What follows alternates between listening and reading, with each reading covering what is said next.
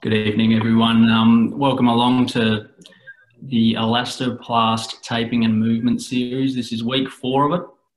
We're up to session 6. It's been great so far. It's been a real credit to Elastoplast and all the people there for putting together such a good series. It's been great so far. I think it'll still be great for the weeks to come.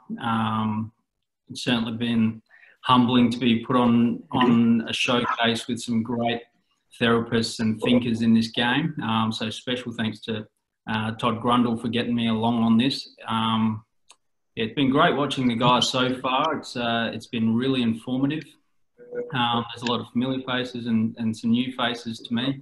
But it's always good to share ideas, and sharing these ideas on taping, posture and movement. I personally think that it's always very worthwhile to hear someone else's slant on things, no matter how simple or complicated. We've all had different pathways and different experiences, so to share, that's great. So definitely thanks for coming along tonight to hear my point of view on a few things. My name's Tristan Chai. I'm a physiotherapist here in Adelaide. I run a clinic called Good Physio based in sunny Glenelg. I'm also the head physiotherapist at the Adelaide 36ers basketball club in the National Basketball League. Aside from that, I've also done my master's in acupuncture. So I'm an acupuncturist as well as a physiotherapist. I guess my clinical interest lies naturally very basketball focused. I enjoy working with basketball. I grew up playing basketball. So the lower limb joint and muscle injuries that come with that, and the rehab journeys and challenges, really what floats my boat. Alongside that, we see everything in our clinic. We're a musculoskeletal clinic. So we'll see everything from runners to kickboxers to footy players and lacrosse players, soccer players. And generally, Glenelg has a really fit and active population, so it's just generally people trying to keep fit. So we get a really good case mix, and that keeps my life pretty interesting. Aside from me today, we're also joined by Emma, who, pop your head in there, Em. Em's one of the physios here. She has a specialist interest in gymnastics, and she'll help if the questions get too hard, but she'll also be my model for today. A little bit of housekeeping to start with.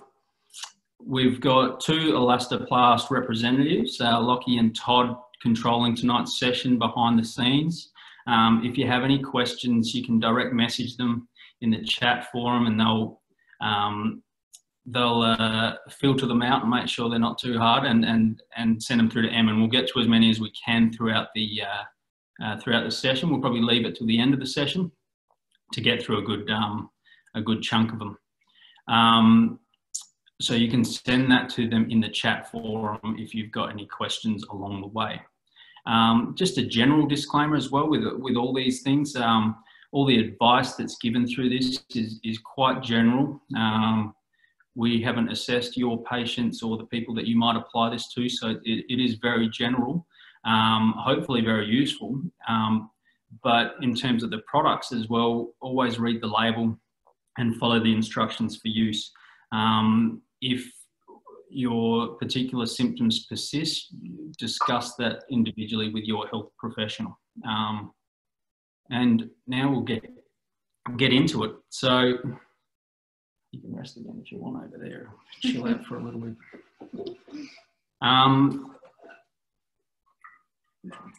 So today we're talking about K-tape. We've already been lucky enough to have Josh Tidswell from Darwin, and he's a friend of mine and a fellow UniSA graduate and Adelaide boy, discuss some general considerations with taping, particularly rigid taping, but all is pertinent for what we're doing. He went into deciding your purpose and your choice of tape based on that. We also, on Thursday, heard from Dr. Paul Herman, who I was also lucky enough to meet when he was here with some beach volleyball players down on our beach in Glenelg. He discussed the use of K-tape in his latest talk when he was talking about posture and core. So we've already had a little bit of a preview, which is great. So tonight we're going to dive a little bit deeper into some of the uses of K-tape and some of the principles behind its use. K-tape's, it's an interesting one. K-tape was invented back in the 70s by a chiropractor, a Japanese chiropractor called Dr. Kenzo Case. It evidently exploded on the scene in 1988 at the Seoul Olympics. I don't personally remember that. I was about 5, but I do remember it re-exploding on the scene in the 2000s when you'd see tennis players with the bright tape. We saw a lot of college basketball players with bright tape, and some of the Olympics through there as well. So it became super, super popular. Things that become super popular in this game also kind of get a little bit controversial when they see elite stars using it, because some people want to claim it does everything and some people want to chop it down. So it's been really, really interesting. A really interesting journey for K-tape. The initial claims of K-tape is that it would do everything from alleviate pain to reduce inflammation, relax muscles, enhance performance and support muscles, whatever that actually means, on the rehab journey. So it all sounds a little bit too good to be true. And the problem that it had is that it couldn't prove that it was true. So it lacks a lot of scientific evidence, high-level scientific evidence, and it's not all its own fault. This is the case with a lot of things in our industry. I feel is that we can see what happens clinically, and we can go one-to-one with a patient and go, "Hey, does that feel better?" And it does, but it doesn't always translate to science. And my personal feelings with that is that doesn't mean we have to throw it out just because it's not evidence-based. It just means we have to be informed on that.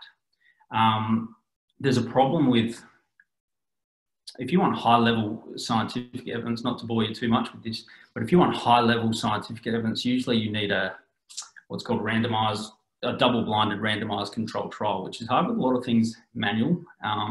Definitely hard with tape, because what double-blinded means is the therapist has to be blind as well as the subject, the client. So they have to not be able to know whether they're taped or not. And so does the therapist. So it's practically impossible to do. So as a result, what we then default back to is our bigger mantra of do no harm. And certainly what it's shown is that there's no adversities to K-tape. If anything, it helps. So let's crack on and try and use it to its best ability. The only way that it can really hurt someone is if they've got an allergy to tape or allergy to the adhesive.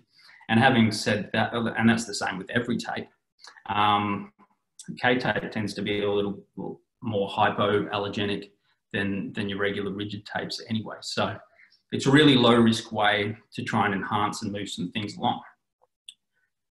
The other issue that I sometimes have clinically is people like to chop things down before they've tried them well if they're not proven. We work in a real evidence-based kind of industry, which is great. But sometimes people don't get good at the things that aren't evidence-based and then complain that they're not working, but they're not that good at the process anyway. So it's a bit of a double-edged sword. So anyway, what is K-tape?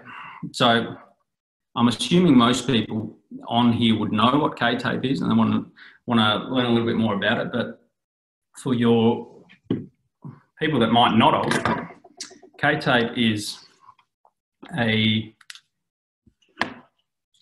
fabric style tape it's got a backing on it. It comes in a whole bunch of different colours.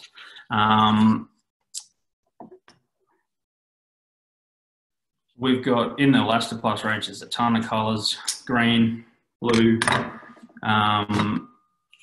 yellow, flesh and black. I think one of the interesting, the colours don't actually matter for starters. It's just for pure swagger and flamboyance, what you would pick, whether you want to stand out or not. I think also, well, it comes in big rolls, or medium rolls, bigger rolls, and also pre-fabricated cut strips for your convenience. I think the interesting thing with tapes is that I think you truly get what you pay for with tapes. I think there's possibly cheaper ones on the market, and this goes across the whole range of tapes, that just aren't really that good. They don't feel good and they're not comfortable. I think Elastoplast leads the way in good quality tapes across their range. And this is no exception to that. The most unique factor with the K-tape is that it stretches. So if we take off the backing,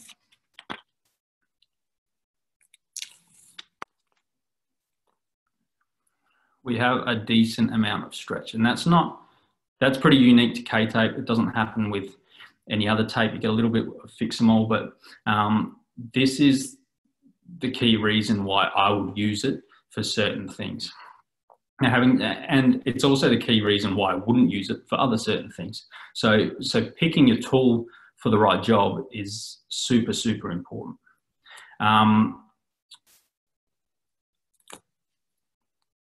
Get rid of that. It also makes it a little bit of an art form of how we apply the tape. I think taping, indeed, therapy as a whole is an art form. It's a team approach. It takes your own thinking meshed with the thinking of your client and what's out there. So with taping, I think there's an element of communication that's needed between the athlete and the therapist as to, hey, this is what you need according to us. Also, we need to be able to listen as to what is comfortable for them, and what they actually want. So it's never nice having someone unhappily leave the table after you've taped them the way you wanted it, and it's not the way they wanted. I think Eddie Farah, in his talk the other week, put it really well in the use of taping to improve athlete confidence.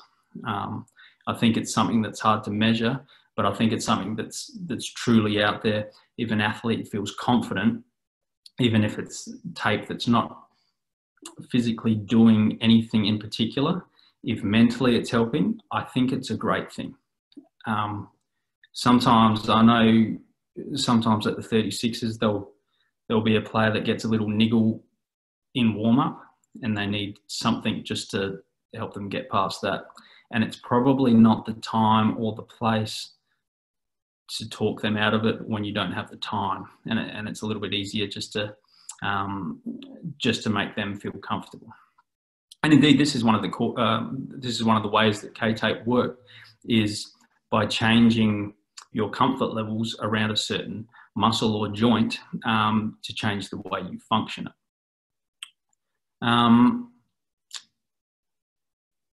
So with that flexibility, you've got, with that art form of flexibility, you've got different levels that you can stretch it on. You've obviously got no stretch, 100% stretch, 75, 50. So you can curate how much stretch you want to put on it.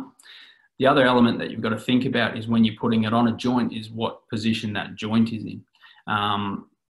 Generally, the idea of K-tape is to provide support while also providing as much movement as possible, or as much movement as you want to. So You can certainly apply this the wrong way, or you can certainly apply it to restrict movement.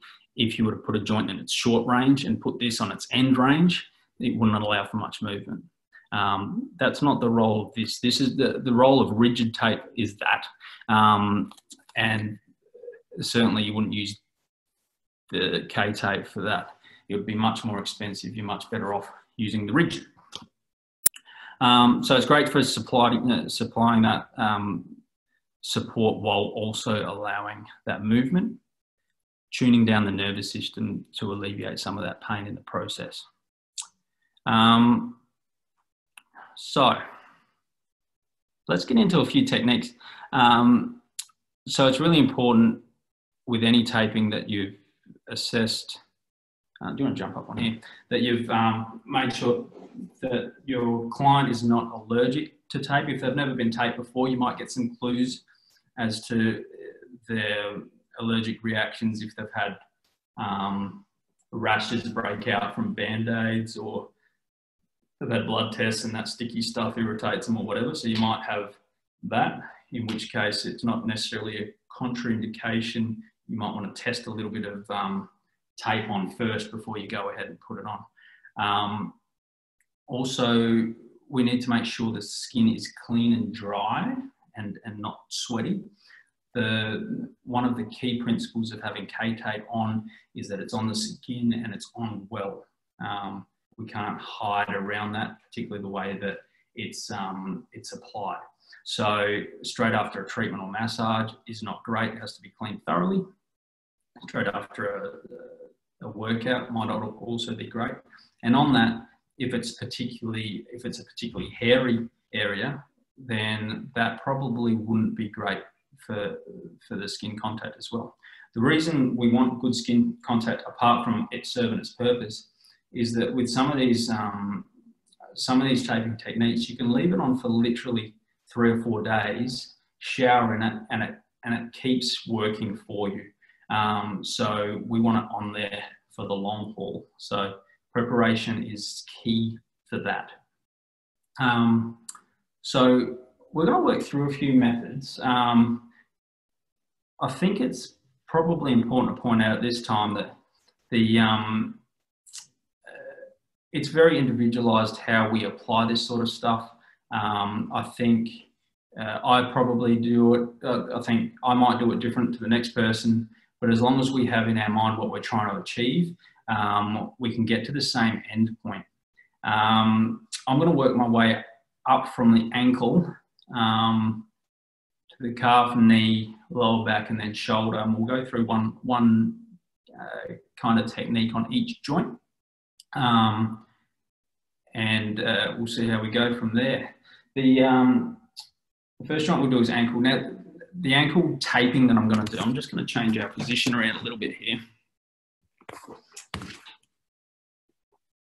Now, the ankle taping I'm going to do is a little bit different because it's not about support. It's about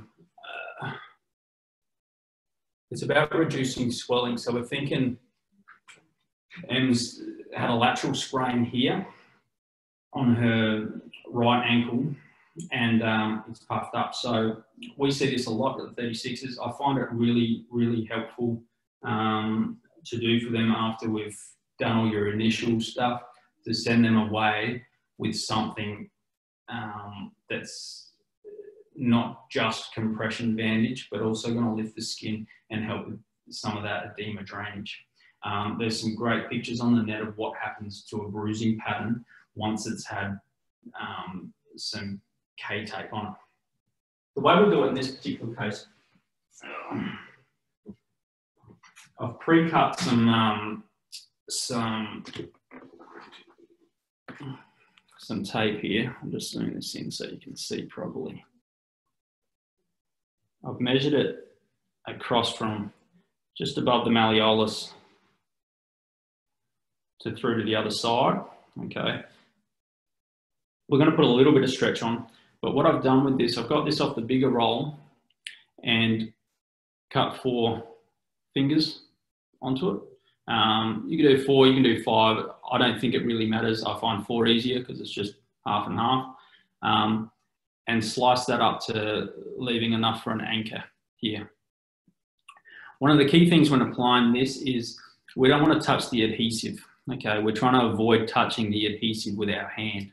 So what we try and do is rip at the junctions here.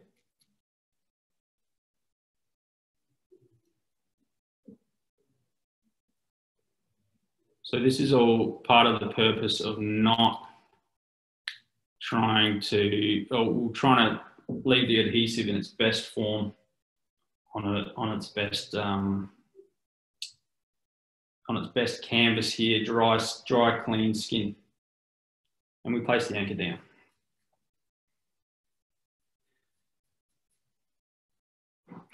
Now we can work on these feet here, or these fingers. And we work that down the line. Now it's actually easier to do this on a swollen cankle because you don't have so many corners to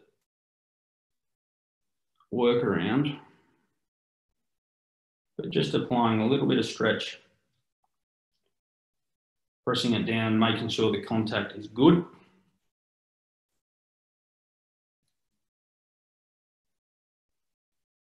And spreading these fingers down.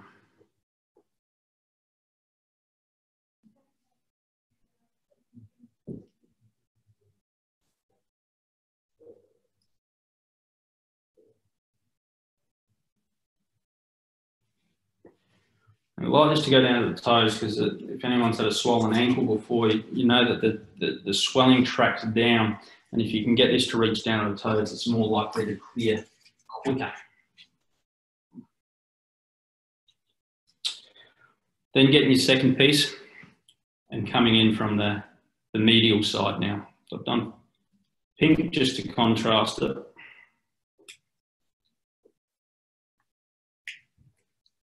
Same method.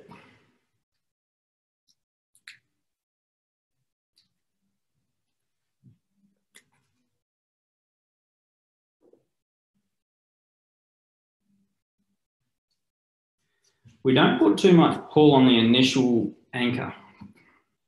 The reason being, we don't want that tension pulling on the anchor. It increases the chance that the anchor will give way and then that taping will slide off. And we also don't want to put too much tension on the skin and cause a skin irritation because of the traction of the tape on the skin.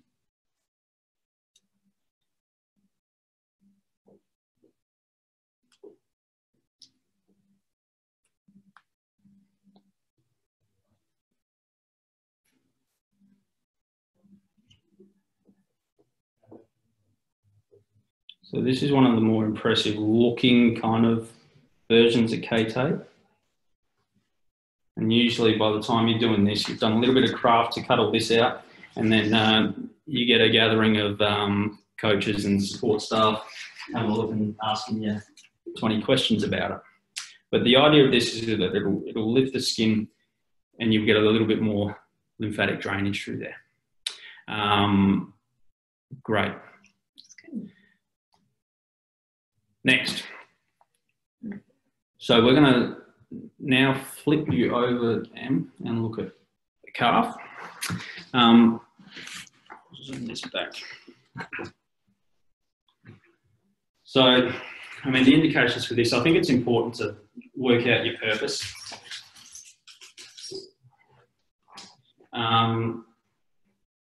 Why are we taping and what are we expecting to get out of this tape? Excuse me, mucking around with the camera. So what are we trying to get out of this tape? Now, an Achilles, sort of grumbly Achilles tendonitis or a low level kind of calf strain can sometimes benefit from K-tape. I think our expectations have to be real for what K-tape can do. I don't think any kind of taping is hey, I've strained my calf in half in the first half and I'm heading back to the rooms to get some tape on it so I can get back and play again. I think there's some realistic expectations. So I think in a clinical scenario, what we're going to have is a person that's been able to play a game and finish, but they're complaining of pain through one of these areas, either the Achilles or the calf, and we want to get them ready for training or the next game. So we're trying to give them some support in the meantime. I think that's the most viable time that you're going to use this. I think the other time that you use it is for player comfort when they're returning from a strain. Now, having said that, I don't think it's the be all and end all, and I don't think you necessarily need it. But as I mentioned earlier, sometimes the athlete comfort and athlete confidence is what you need to play to a little bit with that. I know, I mean, for example, at the 36ers, we'll take them through their rehab and we're trying to get them back to 100%. I work very closely with our strength and conditioning coach to do so, and our coaching staff to get them strong. It's not to get them to 90% and the K-tape does the rest kind of thing. It's they're strong. So if they need a little bit of support here, which gives them the moral support to feel like they can do what they need to do, then generally I'm happy with that because I'm happy with the calf that's underneath it already. So we can fight the bigger battle of not doing something unnecessary down the track. So Achilles and calf stuff, I kind of take the same way. It's a bit of a one-stop shop. I start with it, just turn the corner around the Achilles. Actually, just come down a little bit there. Go.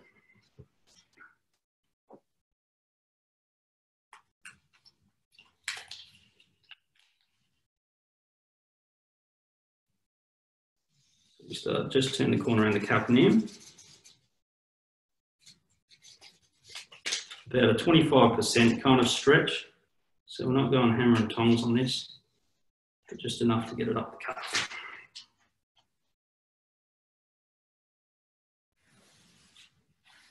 Make sure we rub that. You can rub it with the back of here, the back of the paper to activate the glue.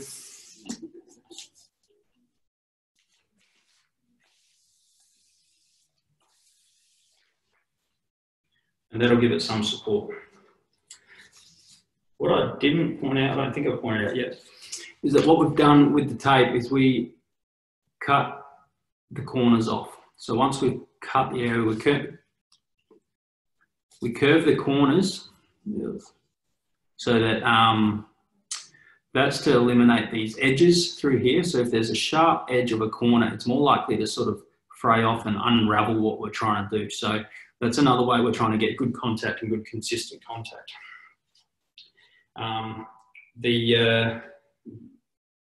It's a good job for your physio students if they're observing. And I always find it amusing that how proud they can be that they can curve a corner and do some good scissor work when they're a 22-year-old fourth-year physio student. Placing this over the same spot. Okay. Now, just like what you would have seen on the ankle tape, we're doing one now. We've got this Y cut, this Y strip that we're going to put out to the side there.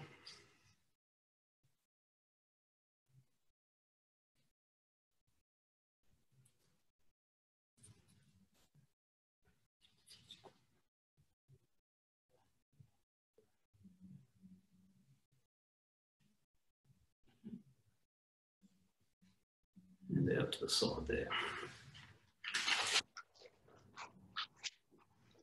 So you might not be able to see that in Kinesiology roll. So we've got the central line and then this Y tape around, that Y strip around, okay? So like I said, I think this is, you can use this for a return to sport and a return to training to grade that in. I I'd be hopeful that they can get confident enough to work without it.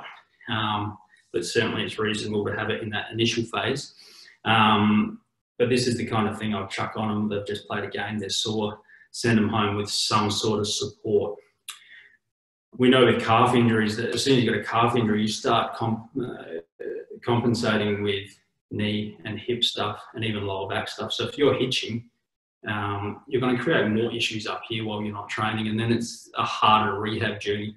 So if we can cheat the system a little bit and support here, and this can literally stay on for 4 days, like I said, then we're at a head start and we're less likely to get that flow-on effect up the chain. So that's perfect. So that's the calf. That's one calf technique. Let's roll you over onto your back. Do your left knee. Just wary of time, so I'll motor along a little bit because I've yabbed away a bit too much. I've measured the knee up, basically from the tuberosity to here.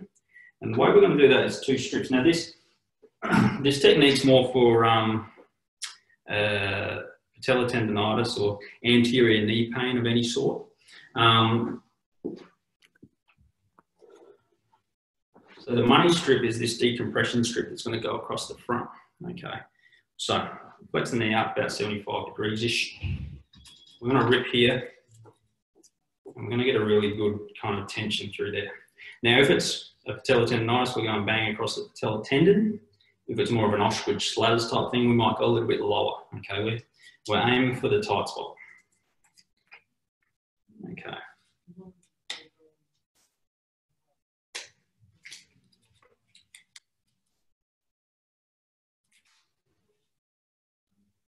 So tension in the middle, not so much tension on the edges. Then from there,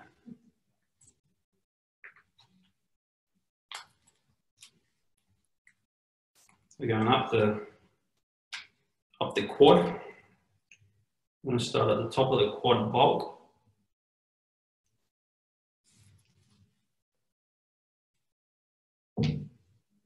Curl our way around. Add a little bit of tension as we come around. Flattening it out. And hooking over the tibial tuberosity so you're on the other side of that bone with no tension on it again. Mirror image on this side.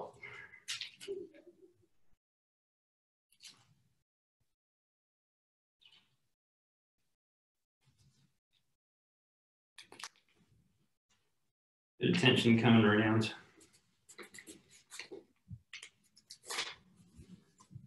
And drop the tension off. You want to drop your knee out so they can see. We get a bit of crinkle there, and then if you want to bend that and just pull the eye up that way. Cool. So we got a little bit of an eye shape, a face eye, not the letter eye. So that's that one. We might, let's do quickly lower back. So if you want to pop your jumper off, if that's okay.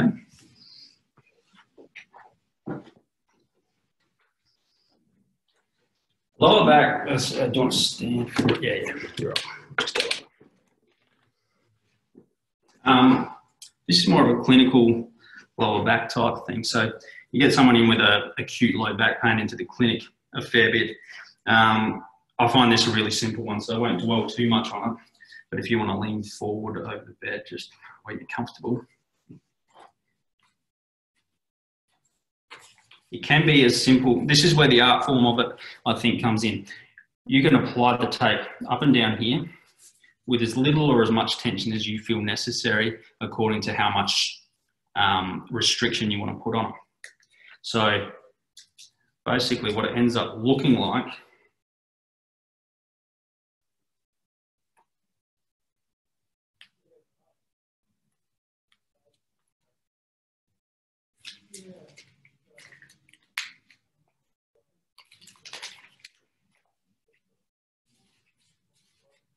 that with just minimal amount of tension. What that'll prevent is a little bit of flexion.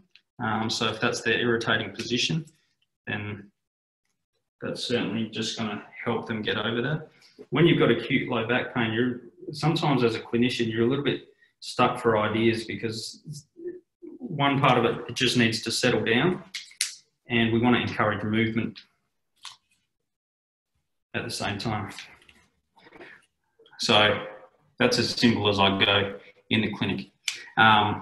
Interesting point though, is that can look the way it looks and be applied in multiple different ways with multiple different effects. So it's not so much how it looks, it can look the same and be applied a whole bunch of times. So sometimes what I've come across is people apply it at home and they've gone, okay, it looks exactly like that in the right spots, but with the wrong tension.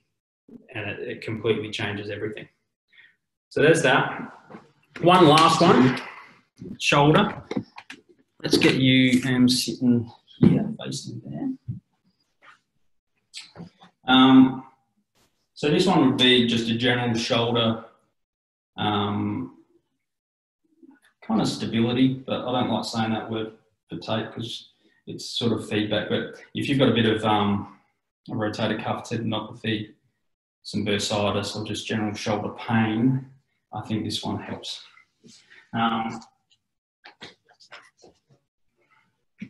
We use three lengths.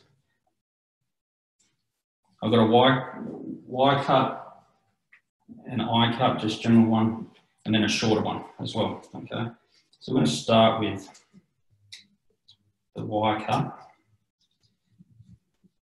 Get your head out the way there. I've measured it from below, just below the deltoid. Okay, and we're going to apply these two arms. So if you put your hand behind your back for us, and then that's going to come around the front.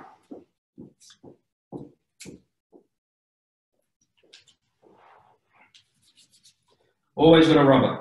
Always got to rub it. Then you're going to put your arm across to the other side, like you're reaching across like horizontal. Yeah. This one just flows up the back. Okay, beautiful. I'm going to use our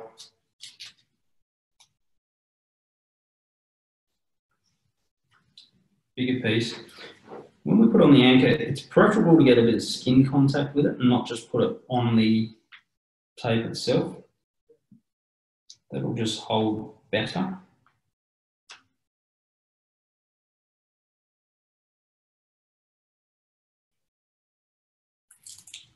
Can you raise your arm up to the side and so abduct?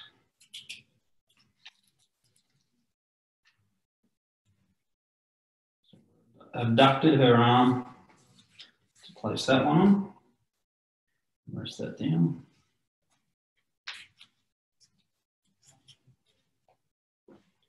And one over the top to anchor it all down.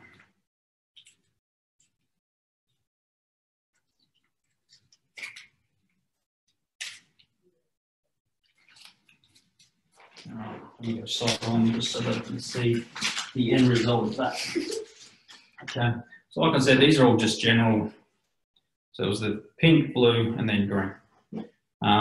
So these are all just the general kind of taping options, and there's lots of ways. There's actually a ton of resources. I'll come back to here. There's a ton of resources online, lots of different methods of doing things, and ways to be a lot more specific. So that's completes what we've sort of gone through. So just to recap, we've gone through the key principles of K-tape, specifically rounding the edges, don't touch the adhesive, consider how much tension you're putting on, that overlay all the other taping principles, picking the right tape, checking for allergies and whatnot. Went through those examples. Let's get some questions going, Em. What have we got? Couple. Okay, how much time have we got? We've got about 3 minutes, I believe. So let's get through a couple of them. So first question, was with patella tendonitis, in your experience, have you found K-tape more effective or rigid tape techniques? Effectiveness is an interesting thing because it really comes down to who's experiencing it. Usually,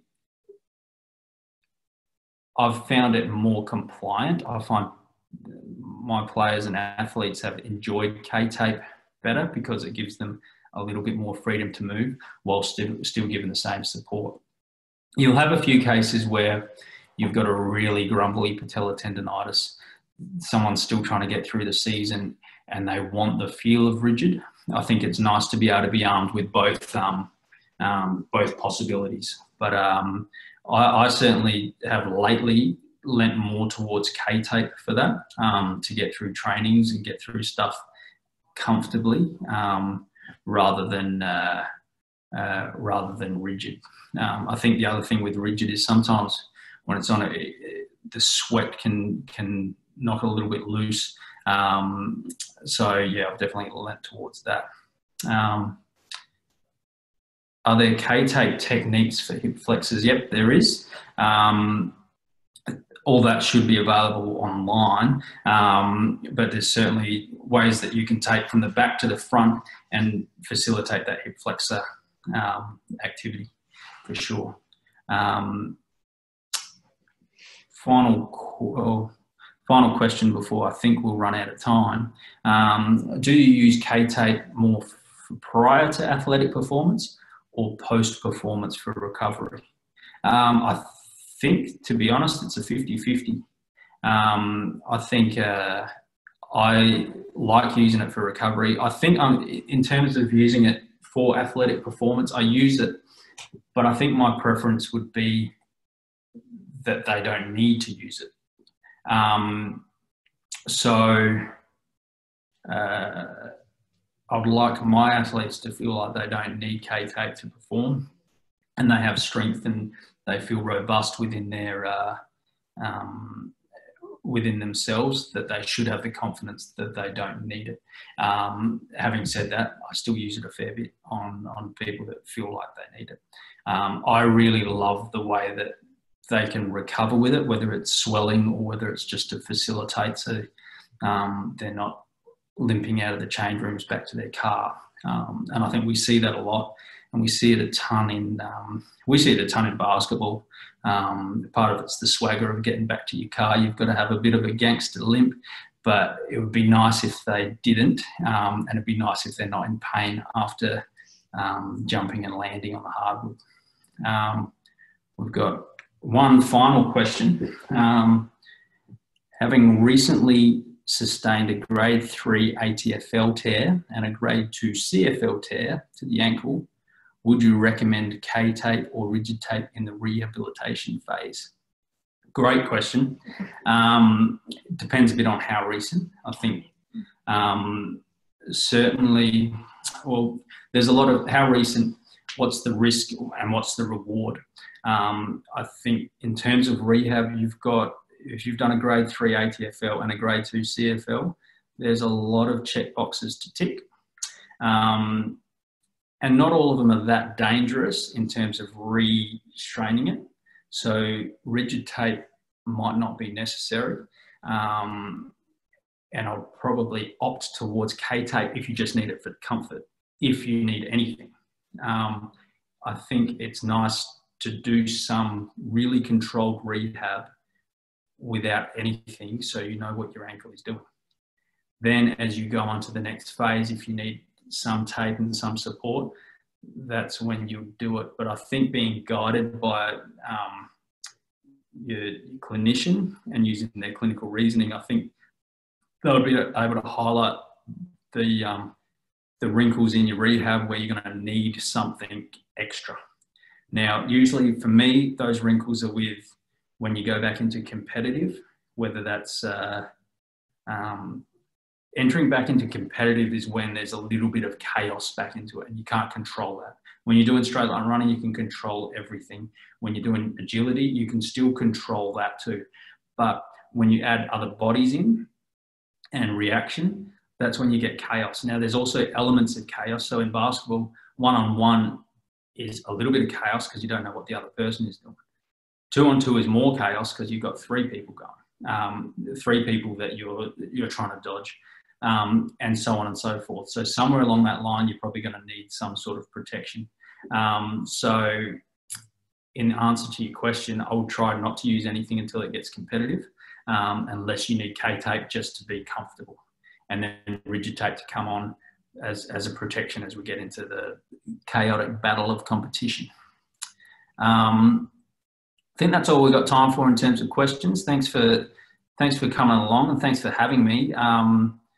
The next session is Thursday, so 2 nights' time, same time, and it's going to be Simon Rice from the ACT Brumbies, which should be great. He's going to be discussing shoulder taping, prehab and rehab techniques. So get along. I'll be there too. I'll be watching, and then you'll see a little bit more of me come June, and I'll be talking about ankle and knee rehab. So thanks again for having me, and we'll see you again next time.